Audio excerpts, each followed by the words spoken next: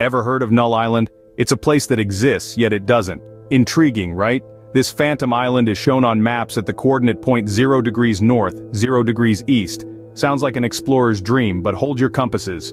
Null Island is not an actual landmass. It's a point in the South Atlantic, a piece of open ocean. It's used by programmers and cartographers as a default location when no other geographical data is available.